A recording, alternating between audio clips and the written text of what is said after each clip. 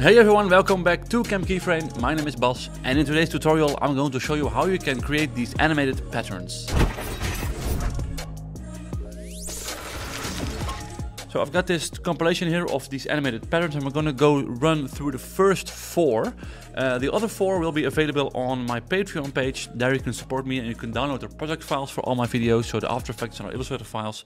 Plus also see exclusive and extended videos. So this extended video will be available on my Patreon. So we're going to start with the first 4 patterns, and the first one is this one. Let's zoom out here.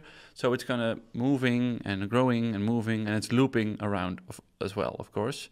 So this looks great. So I have this clean composition with all these shapes, and my shapes in here are this, let's zoom out a bit, this purple background here, very simple, this pink background, and we have these 3 white arrows. There's one at off screen here, and we have 3 black ones here as well. So let's put them on top.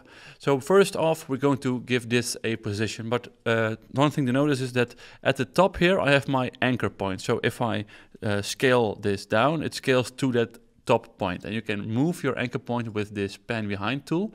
So if I put it at the right here, I scale down, it scales to that point, and you can turn on snapping here, and then you can snap it, boom, to the top. Turn off snapping.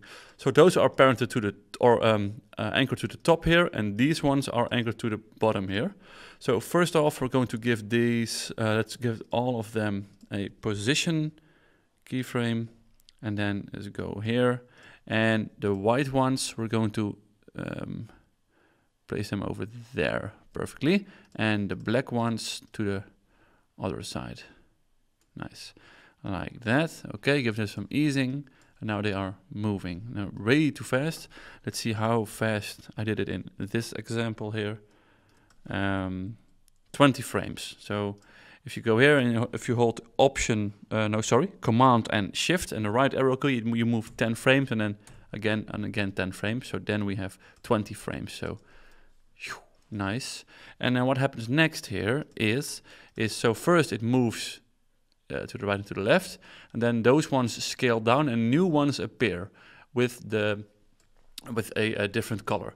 So I'm going to go to pattern 1 here, and on this side here we're going to go to scale, press S, click 20 frames further, and we're going to scale this all down to 0. So now they are gone like that. All right, nice. You don't really have to scale this one, of course, because it's off screen, but hey, let's just do it. So, and here they stop, so I'm going to select them all, and then Option N brackets to end them there. So the layer stops, so it's a bit more, we have a bit better view of everything. So it goes to the left, right, and it scales. So now I'm going to duplicate all of these layers, so pressing Command D, and then place them at the top here. And then it's a bit difficult to see maybe. I'm going to deselect everything, take these top ones here, press U. Okay, and then I'm going to just delete all of these keyframes, like that. So, and these ones need to grow in. So press S to only open the scale, and then place those over at the end, and then we're going to go to 0 here at the beginning. So now they will kind of zoom in, but they are parented from the, or they're anchored at the wrong part, as you can see. So we're going to press Command Z and first set the set them at the correct anchor point. So these ones now need to scale from the bottom here. So put snapping on and your pen behind tool, and then you can only do that once, one at a time. Oh, and you see they have this stripe here, and that's because they still have a position keyframe, which I didn't delete yet.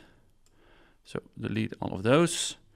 Okay, and then these ones, I'm going to use my anchor point. It's a free plugin, so click, and it instantly moves the anchor point to the top there, which is a bit faster. So on this one frame further, scale right there, and then 0. Well, 0, yep. And then select all of them and give them the same easing. So now these ones grow as the other ones are ungrowing. So, boom, there you go. So now they slide in, and now what I need to do is change the color of these ones to this black. And these three, just to back a bit, I have no whites, yeah, and make them white. So now we get this different loop. So now these ones need to, of course, be longer, and they are going to position out of the screen, off screen again. So go P for position, click, and then 20 frames again, and then let's make them move back here. So I'm going to make them move over there. I made these. Ooh, I did something on accident. Yeah, these three to the left here, and give them this easing. Boom. And now we're back at the beginning. No, they need to change, of course, one more time. So now I'm going to give these another scale.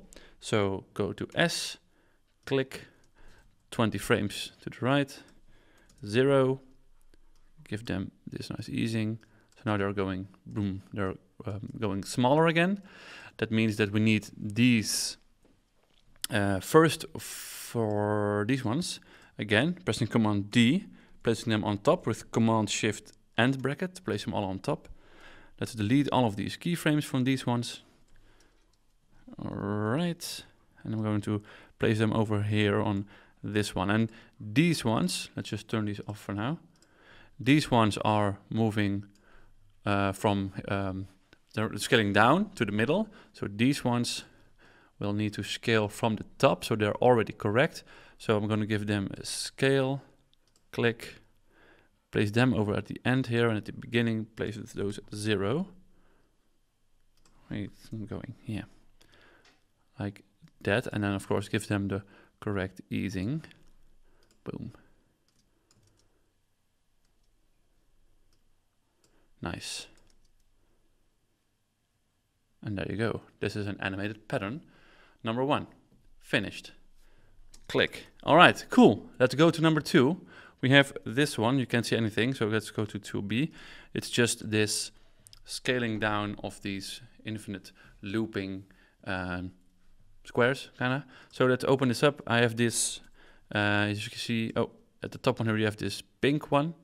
And then we have the same one in, what's this, white, and then a purple one, also all the same shapes, the perfectly aligned same shapes. So I'm going to scale this from 210 they are now, so they kind of fill the screen barely, you can see here. So give them a scale back to 0 at the end here. So 0, and then they are scaling down. Yeah, so I'm going to go ahead 20 frames, so 1, 2, and place the anchor point over there.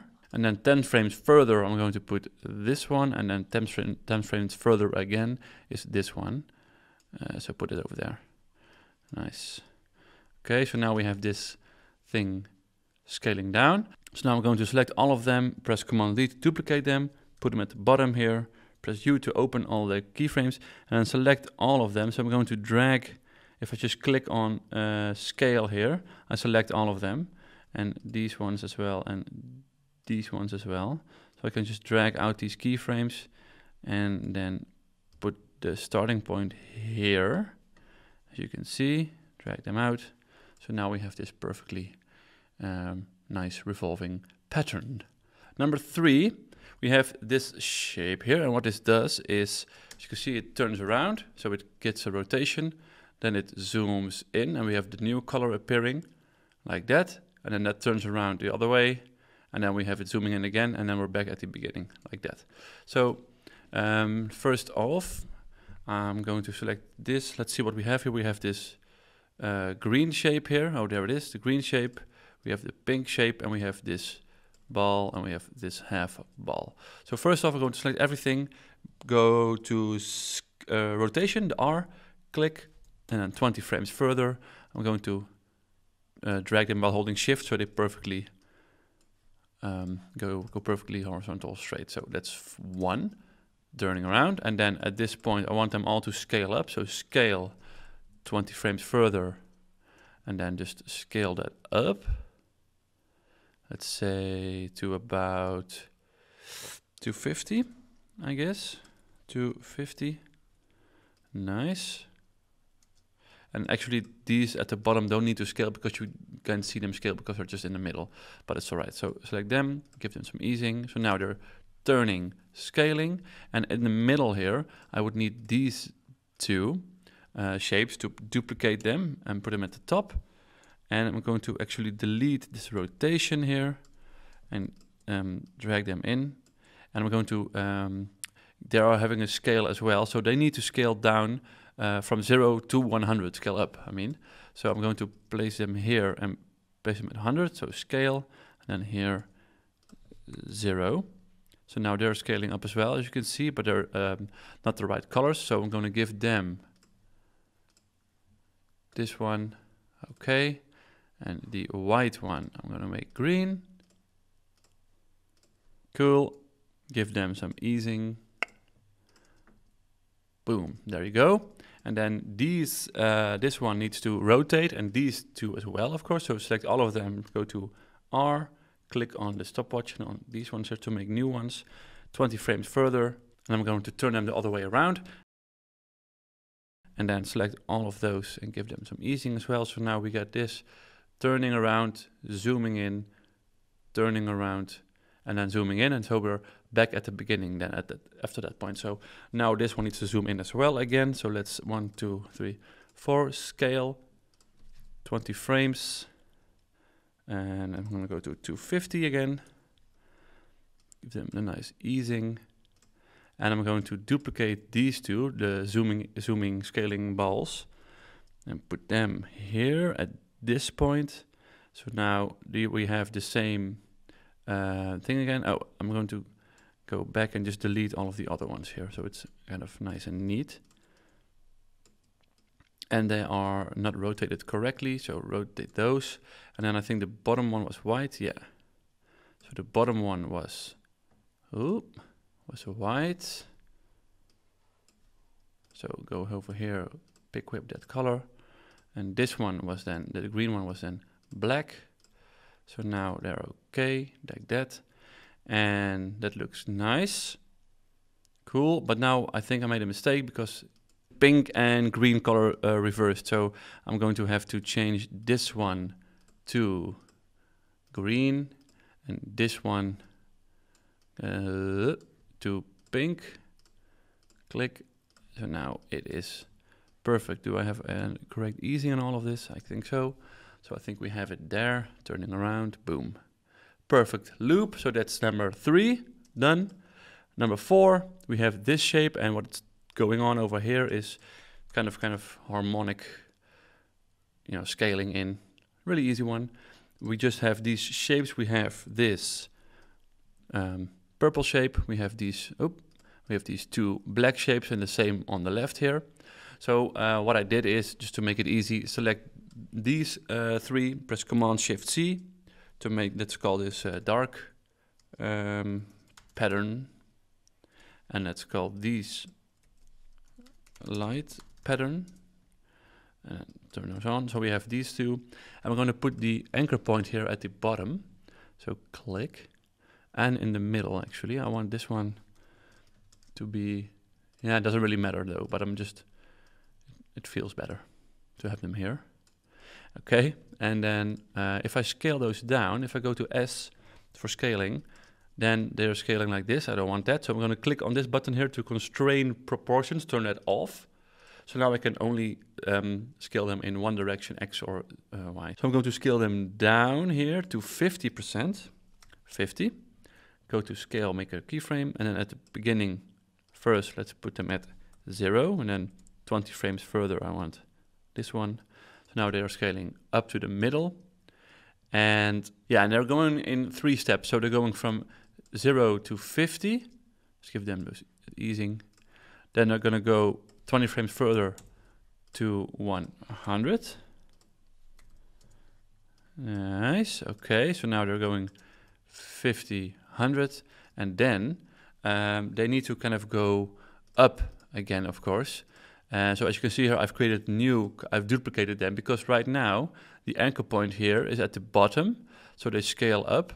But if I want them to scale kind of from the bottom, needs to scale to this middle point here. So that means that this anchor point needs to be at the top here, because I need to scale it from that point. So I duplicated it here and then put it at the top here. So I'll show you how. So this ones, I need to duplicate those, put them at the top here.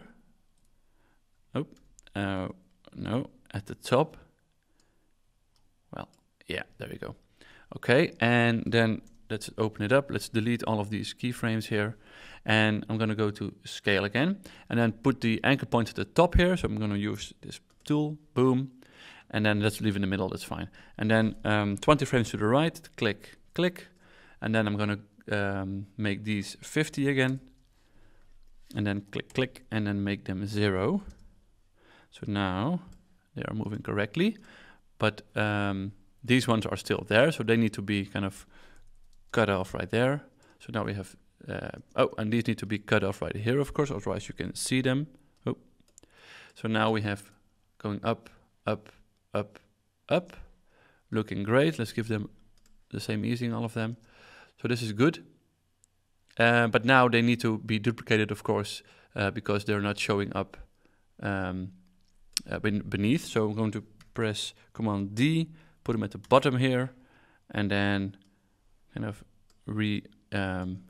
retime them. So now they are working perfectly, and these ones then need to be over there. Oh, and I think these ones.